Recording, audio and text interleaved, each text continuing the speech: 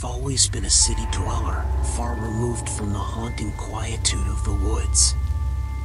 My friends, John and Tom, on the other hand, were seasoned hunters, scoffing at the very idea of the supernatural. They put their faith in knives and guns, not in unseen forces lurking in the forest. So when we decided to venture deep into the woods along the border, it was a leap into the unknown for me, the novice among them. They were confident, dismissing superstitions as nonsense. We arranged our journey with local officials who'd fly us into the forest by helicopter. As we trekked toward the forest's entrance at the mountain's base, we realized we knew nothing of the forest's mysteries, rules, or the beliefs of the local villagers. While we walked deeper into the forest, I proposed we perform the forest opening ceremony, as the officials had suggested. John waved it off, saying, "Why waste time on superstitions?" And so, we pressed on. After a while, my unease grew, and I suggested we turn back. We hadn't brought guides, and I feared getting lost in the forest. John agreed, but Tom, ever the skeptic, insisted he'd been through similar forests before. He believed one forest was no different from another. So, we retraced our steps, and as the evening descended, we decided to spend the night amidst the trees. We built makeshift beds high in the trees near a tranquil river. As we chatted, I kept urging my friends to heed what little I'd learned about the forest. They paid no heed, even showing disdain for the supernatural. One of my friends went down to relieve himself. I warned him to be cautious, but he paid no attention and ventured off. When he returned, I asked if he'd done anything reckless. Tom scoffed, "What's there to fear? If there are forest spirits or ghosts, I'd like to meet them." His challenge hung in the air, answered by an icy wind that left us all shivering in silence. We lay down to sleep, a sense of foreboding tainting the night. In the dead of night, I awoke to strange footsteps circling our sleeping area. I lay there in the dark, straining my ears, but sleep eluded me. The footsteps persisted, and I turned to John, who had also awakened. Tom, inexplicably, slept soundly as if nothing were amiss. The eerie sounds of those invisible steps kept us awake until morning. Dawn broke, and we decided to leave the forest, but to our shock, we had not ventured deep at all. We should have reached the forest's edge by now, but instead, we were inexplicably still within its depths. As night fell again, we set up camp, weary from our day's fruitless hike. That night, as I lay on the edge of sleep, the forest once again whispered its eerie secrets. The sound of approaching footsteps resonated through the night, a disconcerting rhythm that grew louder with each passing moment. It was as if someone, or something, was drawing closer to our tent. The footsteps circled us with a sinister deliberation, a haunting dance that sent shivers down my spine. We remained silent, paralyzed by an indefinable fear that had taken hold of us. Then, without warning, the footsteps ceased, halting abruptly in front of Tom's tent. It was in that chilling moment that I heard it, an unmistakable gasp filled with terror and disbelief. Tom's voice. With a sense of dread that I couldn't ignore, I knew I had to investigate. I unzipped the tent with trembling hands and stepped into the night, my breath forming a misty cloud in the frigid air. The sight that met my eyes was beyond any nightmare I could have imagined. Before I stood Tom, or at least what appeared to be him. His features were obscured by the flickering light of our campfire, casting eerie shadows that danced across his form. But the most unsettling aspect was his shadow, or the lack thereof. In the flickering light, I realized that Tom's shadow was incomplete. It stretched out before him, but where his head should have cast a silhouette, there was nothing but darkness. A headless shadow. My heart pounded in my chest as I struggled to comprehend the impossibility before me. I was stunned into silence, my voice lost in the night. Tom, seemingly unperturbed, regarded me with an unsettling calmness. "What's the matter?" he inquired, a hint of mockery in his tone. "Why do you look like you've seen a ghost?" The challenge in his words hung in the air, as though daring us to confront the unexplainable. With an air of indifference, he retreated to his tent and disappeared inside, leaving me to grapple with the inexplicable vision I had just witnessed. As I returned to my own tent, my mind raced with questions and doubts. Could this truly be Tom, or was it some malevolent entity taking his form?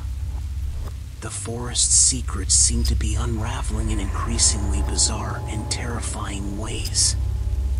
Despite the unshakable fear that gripped me, I clung to the hope that with the dawn, the forest's malevolence would wane. I convinced myself that once we were out of its shadowy embrace, these haunting mysteries would be left behind. Morning arrived, casting a feeble light upon the forest. John and I emerged from our tents, our eyes heavy with exhaustion. We exchanged a weary glance, our unspoken concern for Tom hanging heavily between us. But Tom's tent remained eerily sealed, untouched by the passage of time. It was unusual for him to linger and slumber in the unease that had plagued us since our arrival deepened with each passing moment. With a growing sense of trepidation, we approached Tom's tent once more, our hearts heavy with dread. I reached for the zipper, my fingers trembling as I pulled it open. Inside, we found an enigma that defied reason. Tom's sleeping bag was neatly rolled, and his belongings were meticulously organized. There were no signs of a struggle or a hasty departure. It was as if Tom had vanished into thin air, leaving behind only the eerie stillness of his abandoned tent. We called out for him, our voices echoing through the forest, but there was no response.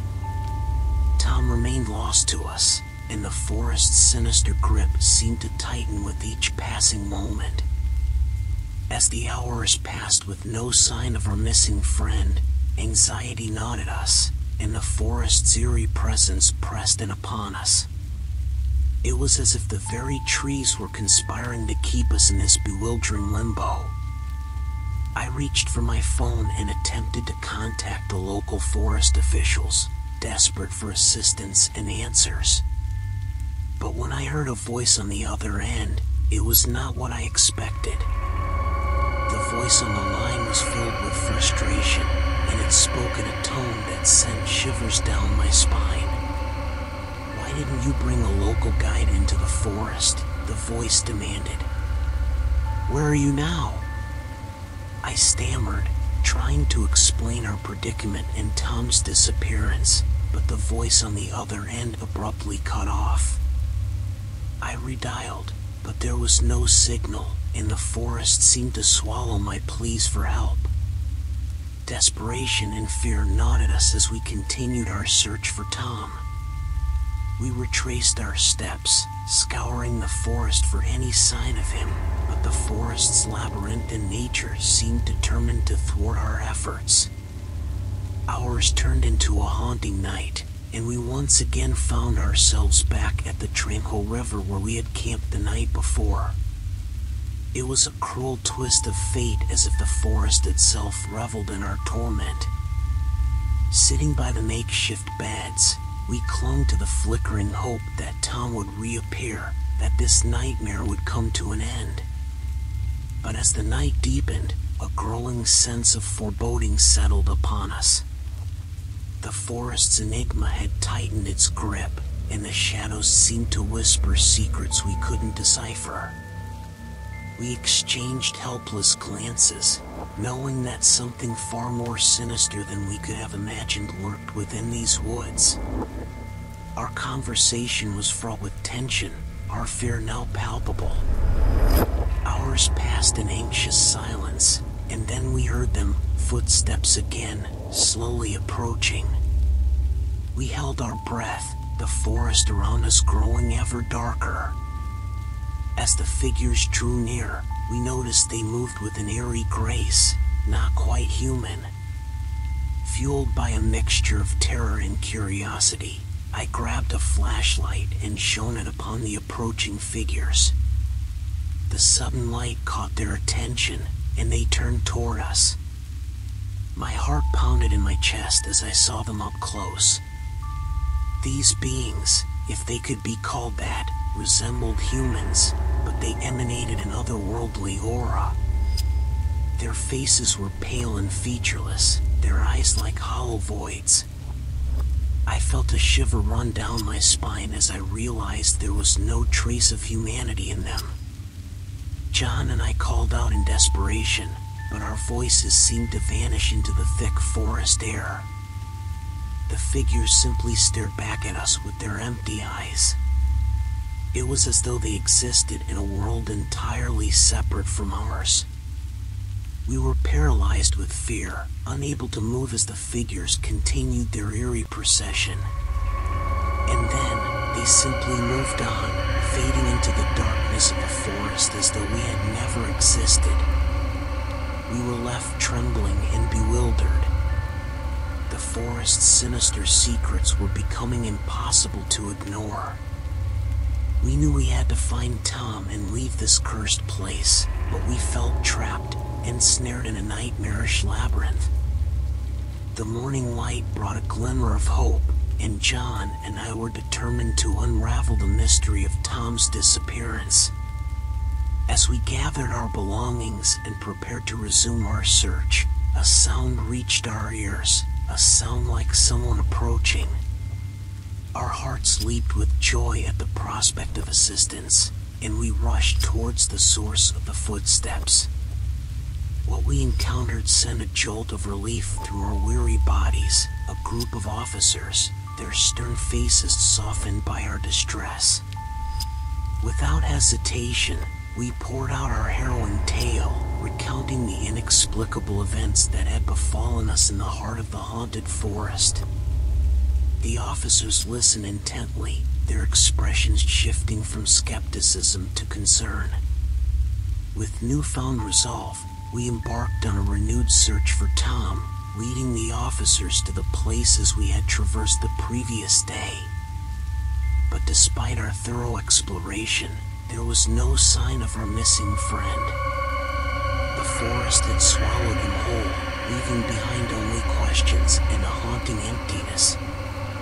As we returned to rest by the tranquil stream, the hunter's voice broke the silence. His words carried a weight of understanding that transcended language. "This is no ordinary matter of being lost in the forest," he intoned, his gaze fixed on a towering, ancient tree nearby. "There is something more, something hidden from sight." Intrigued and desperate for answers, we followed the hunter as he made his way to the ancient tree. Its gnarled branches seemed to reach out like ancient fingers, their twisted forms hinting at untold secrets. The hunter disappeared behind the massive tree trunk, and a moment later, his voice rang out in his native tongue. The sound echoed through the forest, a haunting melody that sent shivers down our spines. So we ran after the sound. What I saw was that behind the tree there was a hole, and inside there seemed to be something. The sight that met our eyes left us in awe and disquiet. It was a spiritual house, a sacred sanctuary nestled within the very heart of the forest. but its condition was a chaotic disarray, as if some malevolent force had torn through it in a fit of rage. The air was heavy with the pungent odor of urine, an unsettling reminder of Tom's inexplicable actions during that fateful night. The walls of the spiritual house bore witness to his intrusion, and a creeping unease settled upon us. I couldn't help but voice my suspicion, my voice trembling with trepidation. This might have been Tom's doing, I ventured, casting a hesitant glance at the hunter. The hunter, his features bathed in the eerie glow of the forest, regarded me with a knowing look. It was as though he understood the tangled web of events that had brought us here. With a subtle nod, he seemed to acknowledge the possibility. But then, in a voice that resonated with ancient authority, the hunter began to speak in his native tongue once more. It was a language imbued with power, a language that seemed to reach out to the very essence of the forest itself.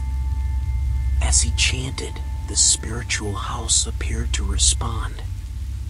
The air thrummed with otherworldly energy, and the chaotic disarray began to take on a sense of order. It was as though the forest itself sought to appease the disturbance. The hunter's ceremony continued, each incantation a step deeper into the forest's secrets. We watched in rapt fascination as he performed this ancient ritual, bridging the gap between our world and the supernatural realm that surrounded us. And then, with an abrupt finality, the ceremony concluded. We retreated from the spiritual house, our hearts heavy with the realization that we had delved deeper into the forest's mysteries than we could have ever imagined. As we returned to our tree beds, the forest seemed to hold its breath, as if awaiting our next move. The night was filled with an oppressive silence, and I couldn't help but wonder whether our actions had awakened forces beyond our control. The chilling cry pierced the stillness of the night, and my heart raced as I hastened toward its source, instinctively fearing the worst. As I approached the stream, a nightmarish tableau emerged before me, shattering any hopes of a hopeful resolution. Tom's lifeless body lay by the stream, his head submerged in the water, and his legs eerily protruding into the air like a grotesque mockery of life.